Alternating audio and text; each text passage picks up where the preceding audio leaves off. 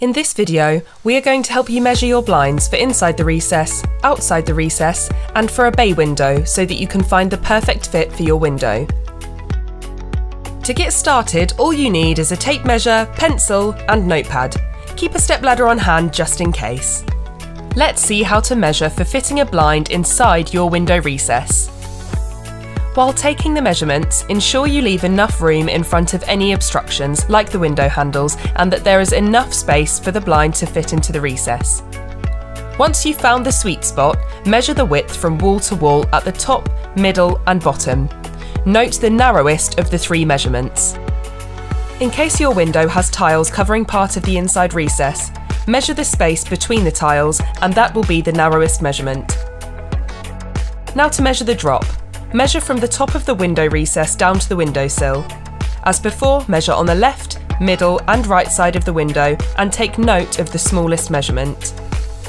When placing your order, be sure to select Recess Measurement. This will automatically remove 1 centimetre from the overall width so the blind fits perfectly. Here's how you measure the outside recess. First, figure out the area you want the blind to cover. To minimise light leakage, we recommend that the blind should overlap the window by at least 75mm around each edge. Once you've decided, it's time to measure. Start off by marking this area on all edges and measure the width from the outermost points you've marked. Now measure down to get the height measurement, and that's it. For those with bay windows, we've got you covered as well.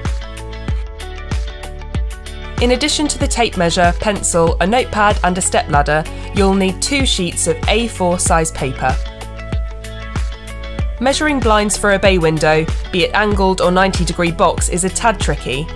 You can't just measure the width as you did for a traditional window. For a 90-degree bay window, you have 2 options. Firstly, determine the head rail depth. This is how far the blind sits away from the window.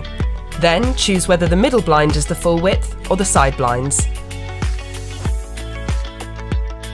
For an angled bay window, you need to decide where you want the blinds to sit before you begin. Now place the 2 pieces of paper on the windowsill and mark them both with the blind projection measurement. This measurement will vary with different blind types. To find your projection measurement, go to our website. For this video, our measurement is 70mm.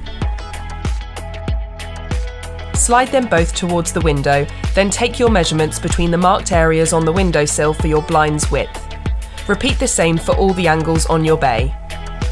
Then mark where you want your outermost blinds to finish.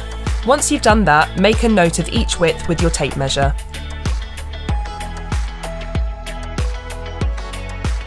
Now for the drop, take 3 measurements, left, middle and right for each window panel on your bay, and note the set of measurements for a consistent fit.